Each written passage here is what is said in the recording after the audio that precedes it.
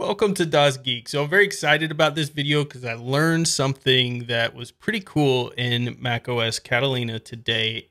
And it's something that I initially completely and entirely ignored. And that something cool is known as mission control. So the reason why the desktop looks like a disaster right now is because, well, this is the reality of our work. Maybe it's Telegram instead of 5 browsers here, or you don't have the App Store, but you've got Zoom or some other application that you're using, and you've got your IDE and a word processor and other stuff that you have open. How do you manage all these windows? Well, you could get 6 monitors is one way, but maybe you're on a laptop, or maybe even with 6 monitors, you still want some organization to how your workspaces are laid out. Maybe you want one workspace that just focuses on browsing the web, doing YouTube, Netflix, that type of stuff. You want one workspace that's social media. That way you can stay focused on your job. And that's where mission control comes in. So when I first saw this, I removed it out of the dock because I was like, okay, yeah, I didn't look up here at the top. This is the important piece here up here at the top. And once you reveal your mouse over that, you get to see more. If you have the trackpad, this little device right here, you can also do gestures to get to mission control. So if you are using a laptop, or in this case, it's a desktop, but if I just take 3 fingers and go up, you can see that reveals mission control as well. And this kind of organizes my windows, as you can see. So I can see all of the windows that I have here in a layout, so I know what's open on this. So that's the first part. But the second part is we want to organize this mess here. So I can go up and I can click on a plus sign and I can add additional workspaces. And now I can say, well, this App Store stuff I want on desktop 5, and this DuckDuckGo window I want on desktop 4, and Visual Studio Code I want on desktop 3, and I'm just going to leave this one as is. So now if I take my 3 fingers and I swipe, I can go between the different workspaces, get the work that I need to done here, maybe download an app, and then go back here and use my Visual Studio Code. But I can also go back up and I could rearrange these windows because maybe I want Visual Studio Code first because I really need to get to my coding, and I want the app next because I want to see when that gets done downloading. And that is some of the features of this. But if you don't have the gesture, that's okay too, because you can do keyboard shortcuts here. What we're going to do is hit Control Up, and you can see that's going to bring up mission control. So I have, again, my different desktops here. I can also do Control and to the right here, or I can do Control and to the left, and that allows me to move workspaces here. The other way that you can create workspaces is simply by full screening an app. As soon as you make an app full screen, this now becomes its own workspace automatically.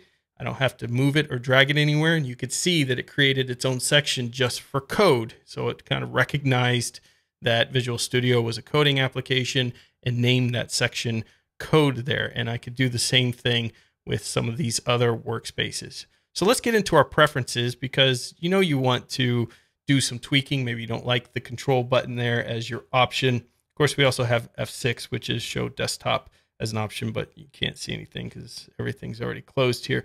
So to do that, we're going to hit the Command and space bar. We're going to open up System Preferences here. And once we're in System Preferences, we're going to go to Mission Control. And now you can see we have some options here to manage. So automatically rearrange spaces based on the most recent use. You can, when switching to an application, switch to a space with open windows for that application.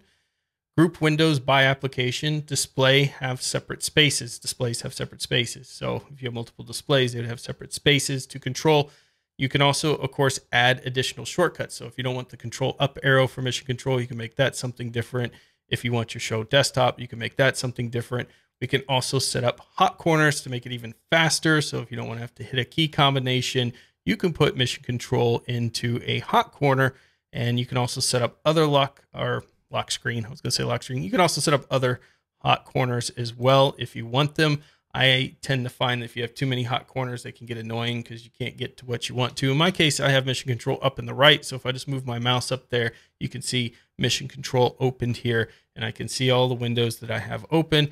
And I don't want to go to desktop 4, so I can just click that and do that there. And of course, if I take any of these tabs again, make it full screen, it's going to be its own workspace. And I'm just going to do the control. And now that whole workspace is now named Firefox. So this is a very powerful productivity tool. As I understand it, Mission Control used to be broken up into a bunch of different tools, and they combined it all into Mission Control. It's very cool and functional for people who are, wanting to stay productive, stay on task, and keep their windows organized. Because, if you have that Telegram sitting in front of you and it keeps dinging and people keep asking questions, you're never going to finish that program you're working on. If you have YouTube sitting there in front of you. So if you move it to a different workspace, then it allows you to stay organized and also control where your attention is going. You know what's also really cool? DigitalOcean. DigitalOcean sponsors this channel. They sponsor the Destination Linux entire network of shows. It is the greatest cloud platform. I'm not just saying that. I love them before they ever became a sponsor, which made it really easy when they became a sponsor, because it's like, yeah, I already love this product. I can talk about it all day long. But they offer the most simplest, developer-friendly cloud platform out there.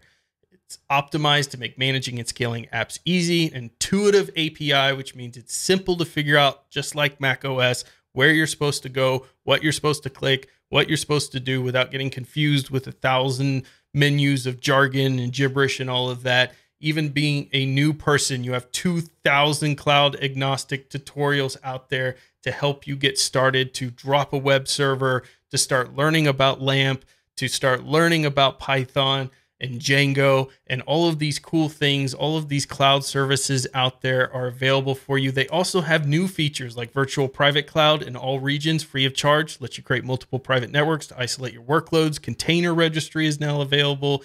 Easily store and manage private container images and push images seamlessly to DigitalOcean Kubernetes.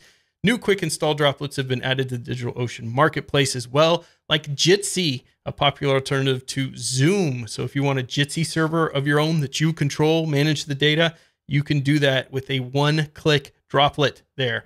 Minecraft server, you can set that up as well. You can get started on DigitalOcean for free. And here's the thing, they're giving everybody who hears this, if they go to do.co/DLN, you're going to get $100 of credit to use. Droplets cost as little as $5 per month. You're going to have $100 for 2 months to play with monster-sized droplets, a bunch of small droplets, whatever you want as you're learning. If you make a mistake, just delete the droplet, drop a new one, and keep going. It's awesome, and we thank DigitalOcean for sponsoring this channel. All right, so I hope you found this video useful, showing you around Mission Control. I was really excited when I figured out Mission Control because it just made my life really easy here. Let me know in the comments what you think. We're also going to have a ton of videos that we're going to go through in this series. So if you haven't started watching this series yet, you're down 2 videos you've got to go watch from the beginning, explain what the series is all about. And the second video where we start exploring additional things. We're going to do unboxings. We're going to be doing upgrades.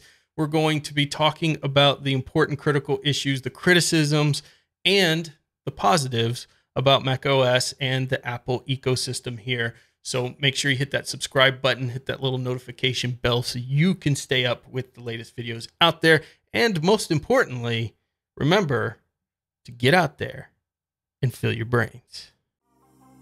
Don't forget to